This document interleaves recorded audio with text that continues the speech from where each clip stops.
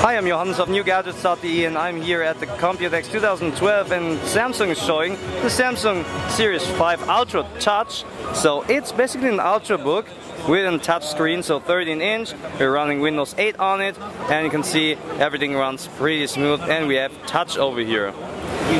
There's Bing Travel, so everything with the tiles, they look pretty good in my opinion.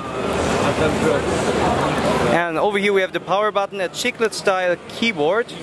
It's not illuminated. We have a touchpad with the two mouse buttons and the status LEDs. Over here of course also a webcam. Let's close it down, aluminium over here. And when we have a look at the side you can find an SD card reader, two USB ports. There's nothing here on front, and on the other side there's also DC-in, Ethernet, USB 3.0, HDMI, and combined headset port, and also a display port. But where's the card reader? There is no card reader, too bad.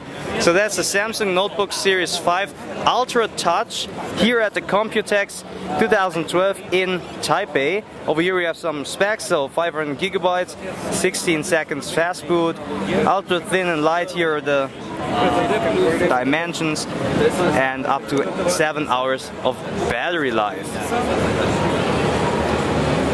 An Ultrabook with touchscreen.